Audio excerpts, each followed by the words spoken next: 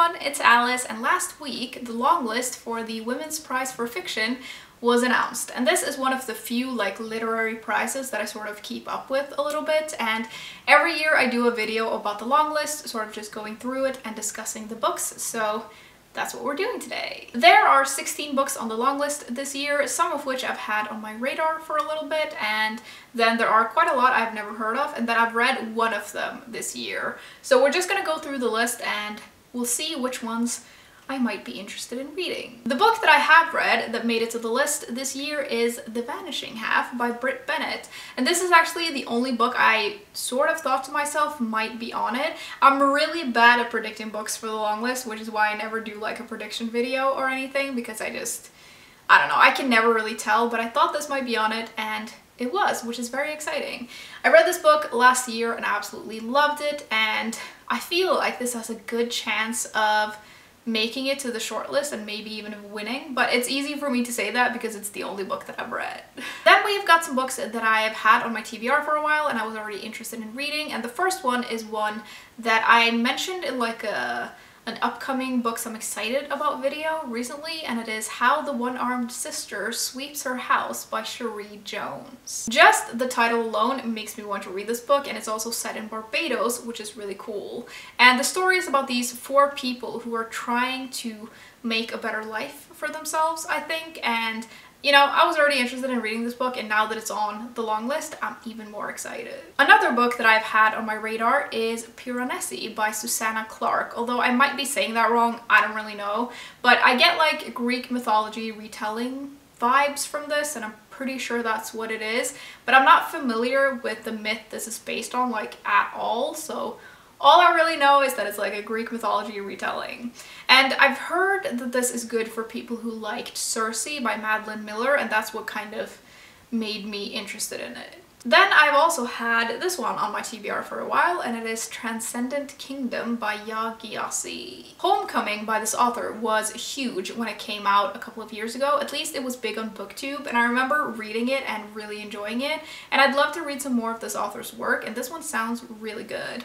It's contemporary fiction, and it's set in Alabama, and it's about this family from Ghana living there. And it says that the story is about loss and religion and science and love and family, and I usually really enjoy books about families and like intrigue, so I think this is gonna be a good read for me. Last of the books that I'd heard of from the long list, we have Summer by Ali Smith, and this is a part of her like seasonal quartet, I think, and to be honest, I'm not interested in reading this book at all because I read another book by Ali Smith a couple of years ago, and the writing style is just not at all for me. So next we have got all the books that I hadn't heard about before the long list was announced, and this is always really fun because I always discover new and exciting books from the list, and I've had really good luck with reading some of the books before, so this is very exciting. And first up we have got Because of You by Dawn French. This is contemporary fiction, I think, and it's about these 2 women who give birth at the same hospital, and one of them end up going home with a daughter and the other one end up going home empty-handed. And then it says that 17 years later all of these secrets start coming out. Now, from reading the blurb, I feel like it's pretty obvious that the woman who went home with the kid maybe went home with like the wrong kid or something, like the other woman's child.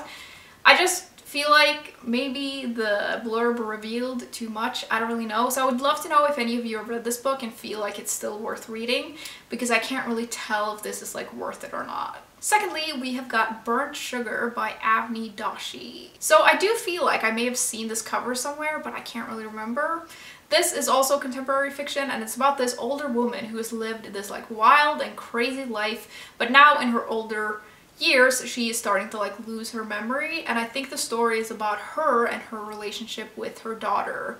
I'm kind of on the fence about this one too. I don't really know. I might read it if it makes it to the shortlist. Next, there is Consent by Annabelle Leon. I've never heard of this one, but this is contemporary fiction again, and in this novel we follow 2 pairs of sisters, and they are really close until some sort of like tragedy strikes, and I think that sounds really interesting. I love reading about like sisters and sisterly dynamics, so I'm intrigued by this one, and The blurb made it sound kind of complicated, but very fascinating. Then we have got Detransition Baby by Tori Peters. This one sounds fantastic, although kind of complicated.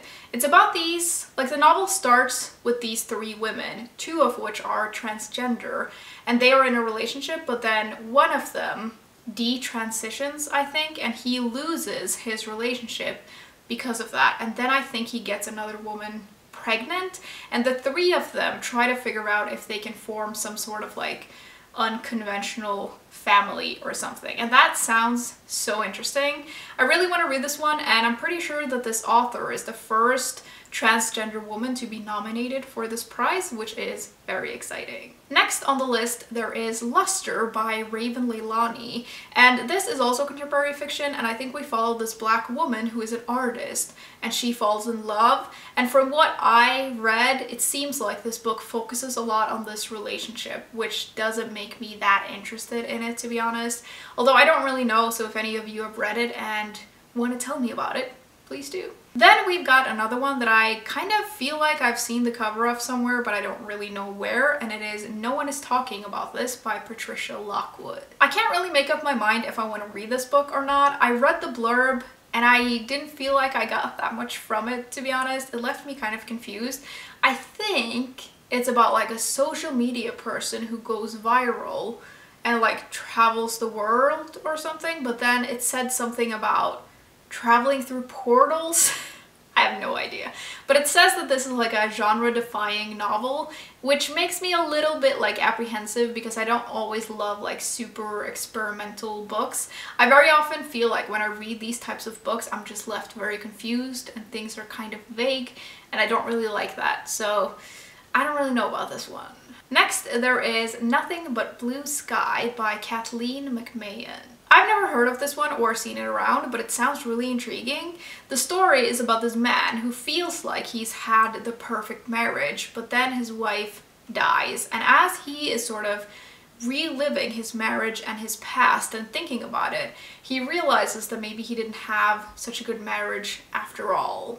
I just think that sounds really intriguing, but I will say, I would have never picked this book up by myself. Like, if I saw this in a bookshop, I would have just ignored it, to be honest.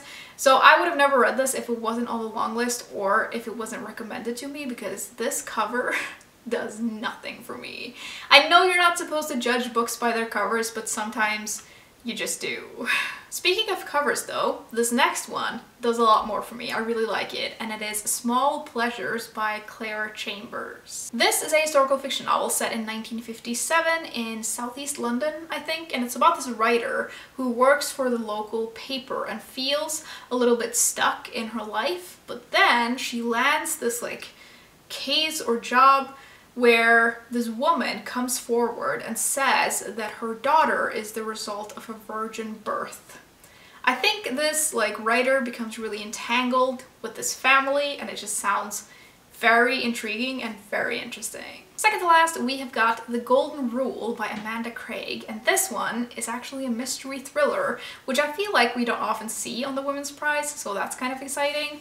And this sounds very much like Strangers on a Train. It's about two women who decide to kill each other's husbands, which I'm very into. Lastly, we've got another great cover, and it is Unsettled Ground by Claire Fuller. This is contemporary fiction, once again, and it's about this set of twins who have always been kind of different from other people, and at the age of like 51 or something, they still live at home with their mother in this like super rural place, and then I think the mother dies, and that throws everything into chaos.